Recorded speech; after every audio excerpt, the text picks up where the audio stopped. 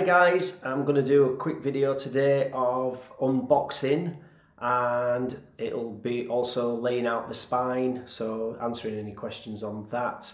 People sometimes wonder how you get the order of the spine correct, so I'm going to explain that a little bit as I unbox today. Just a note obviously to say the animals that I get are usually 99.9% of the time they're zoo deaths, so they come from fellmongers, so that's people who buy the carcasses from zoos and clean them, and they are all from captivity.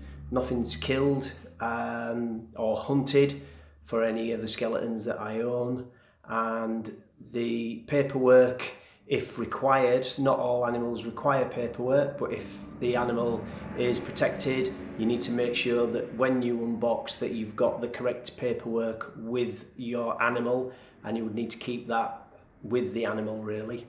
If it's Appendix B, so it's not protected but it's listed, you still need to have a receipt to prove that you've obtained it legally, and for many cases there are strict laws about which borders you can import and export, so make sure that you've done it correctly. This one came from Europe, and it was a zoo death, and it's an old blue wildebeest, so that's what I'm going to be unboxing today.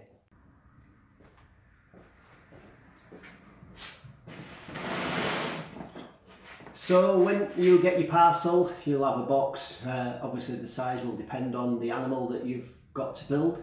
This is a big box, it's going to be quite a big animal. This one's a blue wildebeest. I've already opened it previously just to check, because I bought this several months ago. So, but I'm going to unbox it now, and there would just be more packaging if you'd got it like from through the post. But here's when I unbox it, this is how I go about it. You'll find you've got several bags with smaller pieces in. So just separate everything initially. So the bags with all the small bones, sternum. You can sort of do a check as you do it as well. There for the heel bones, kneecaps, the hoof bag's obviously split open, there's a couple more bits of hoof there, and this is vertebrae and ribs. I'll move that to one side for now. The skull I've had out already, so this I've already had on display, so I've already put the teeth in, put the jaw together and fixed the jaw on. So there's the skull. I'm just going to put that out of the way.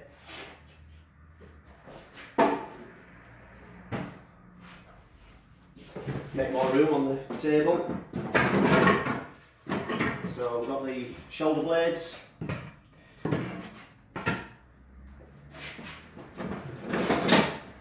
And then some more vertebrae. I'll pop them in there for now.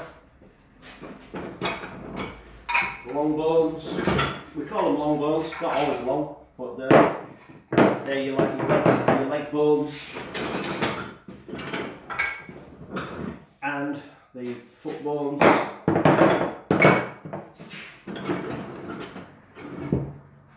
This is an old animal. These are fused, which is a good sign. It's going to be strong. So,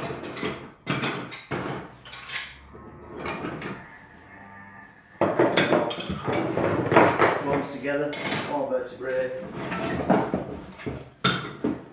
Pelvis, again, it's got nice bits of growth and calcification, and it's fused together well. It would have had a bit of arthritis, this animal. Again, nice strong bone. A couple more foot bones. I'll put them up there with the toes. Another long bone. So now we've got 5 long bones and a few more vertebrae. So I'll put those in the box for now. check that you've got everything out of the box. Sometimes there's little bones left in the packaging, or maybe a couple of teeth or something. Everyone packs them differently. So you've got your front legs, these, so that's one leg with the scapula, so that's there, you know that's one leg, which means this one's the other side. Nice fit, and scapula, so again that's the other side. You got your femur with the ball, so if the ball goes to the inside, this bone, there's always a curve and that always goes to the outside, so we know that they go together. Okay, so that's the rear leg, and then obviously the other side. To go with the rear leg, there will be the heel bones and the foot bones. So it's usually the bigger ones at the front, smaller ones at the back, because they carry the weight of the head, so they're stronger at the front. And then there's the bag of toes, and of course the hooves. So that all seems in order. We've got the tail there, the little foot bones and the sternum, so everything's there. So now what I'm going to do is put the long bones to one side. I'll put the foot bones, put the toes up there, put the front legs together, put the long bones to one side, put the pelvis out of the way, and then unpack the spine. So we've got another small bag here. This has just got the hyoids in. So these, not many people fit the hyoids. I always leave that just to one side. Sometimes I fit them, sometimes I don't. And then I'll unpack the spine. The order of the spine is one thing that a lot of people get confused. It's quite illogical. So the ones with the fins, these go to the back. So if you just roughly sort them initially, and then the thicker ones with no fins, they're the neck bones. So these go to the front. So I'm just going to lay these, not in order yet, but just at the front. This bone is your axis. So this is the second to last bone, and it's got like a nice plate that the top bone rotates on, which is, find that one, the atlas bone. So the skull would fit in here, and this bone fits in there. So the animal can rotate its head and have some movement backward and forward. Not a great deal, because obviously it's got its whole neck.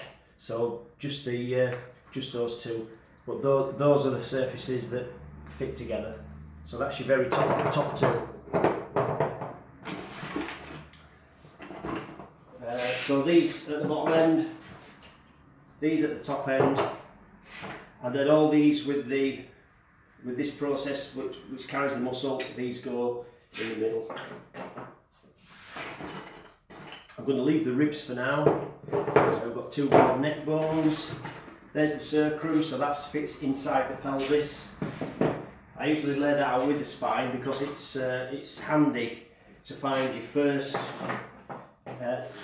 vertebrae to go onto that. So there we've got these laid out in some sort of order.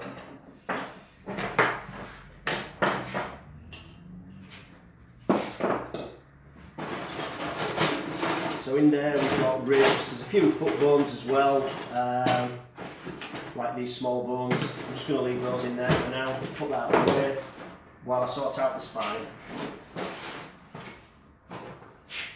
So starting at the back end, you'll find that this is usually the widest one. So if you look for the widest one of these. You find sometimes these are thinner and shorter because they fit inside the pelvis, and just try them together for a nice neat fit, and you'll find that they do fit. And obviously there's some rotation for the pelvis as well, and that when you build it, when you decide on your position, you can decide how that will be fixed, but that's a way down the line yet. We're just laying it out for the time being. So now all I do is go along looking at the length of these and the width of these, and it's usually quite self-explanatory the order that they go in. So that looks like the next one. Looking at the width of these, that's the next one by the look of it, and they usually fit together really well. So if it doesn't feel right or it doesn't fit well, it's probably wrong. So try a different one. So there, that's the lumbar section done. Now the thoracic section, which carry the ribs. So that the last one of the lumbar, you'll find that one of these, usually the shortest one, will have a process on it. So the difference between those two is not massive there, but if you look on the back of these, this one has got a definite lump on it which fits into the socket on this one. So those are a fit. So that's that one. So the next one along, if you lay these out, you can usually gauge them by size. So you're going from smallest to largest.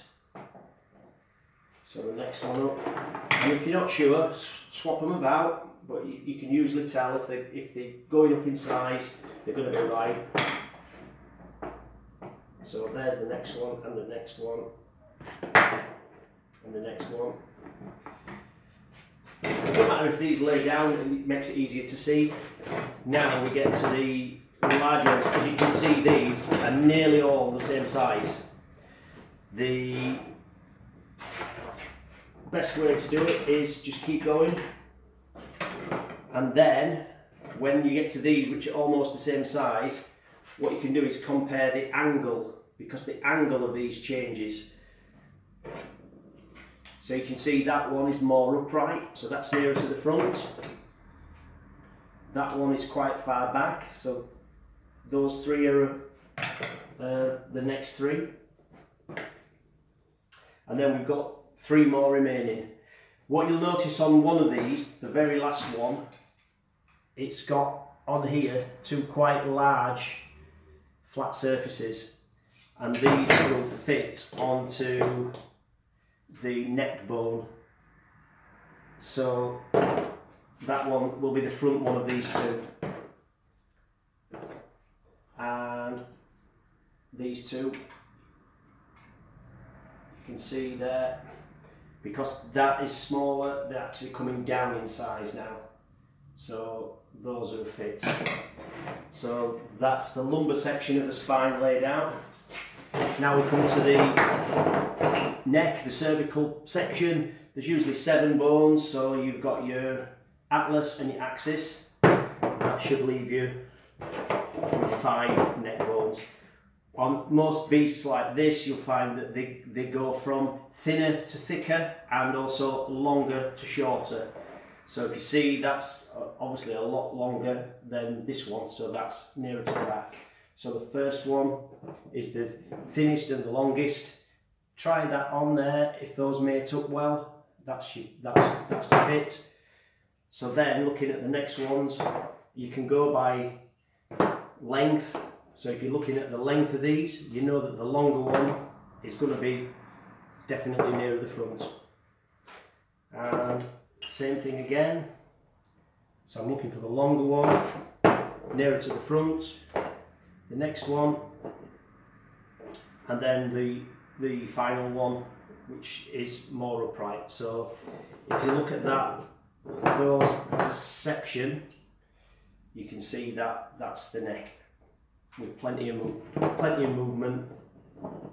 It can bend that way, obviously, as an animal, and bend the other way. You decide the position when you build it.